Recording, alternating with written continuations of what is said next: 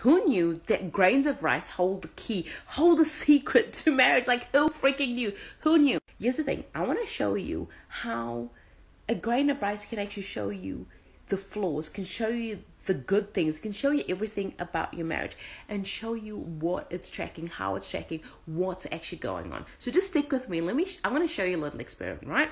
So here's the thing. Words matter. The power of our words matter. And so much so in our relationship, because, here's the thing. What you feed into a relationship is what you're going to get out. And a lot of people's like, yeah, but I'm nice, or whatever. But when you have conversations to your friends, you're like, oh, men are so useless. My partner's so useless. Can't do this, can't do that. And you always just belittling them, or you saying little negative snide comments. And I want to show you the impact that has, right? I've got 2 containers of rice. One says love, and the other says hate. So what happens when you plant those seeds, when you say those words in your relationship, they have an impact that you may not physically see, but they always have an impact. And here's the thing. What happens when you start talking hate? What happens when you start speaking negative things in your marriage? What happens to that grain of rice? Let me show you what happens to that grain of rice. It starts turning nasty. It starts turning disgusting. And that's what happens in your relationship. It looks all well and good. It looks all well and good and fine, right?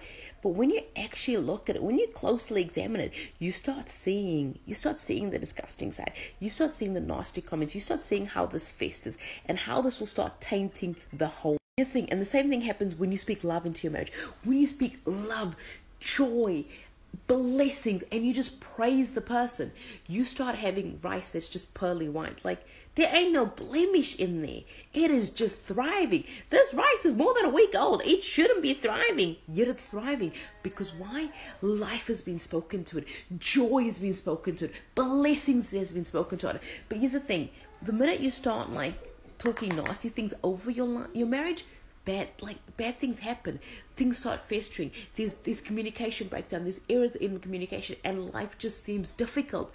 You've got to look at what it is that you're planting into your marriage. Look at the seeds that you are sowing. And I encourage you right now, let this rice be an example to you of how important your words are, how important your words are in marriage, right?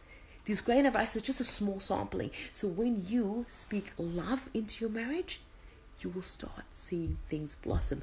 So look at the words that you're saying. Look at what you're bringing in, and spend more time spending love, spending positive things, spending joy over your marriage and over your spouse, okay?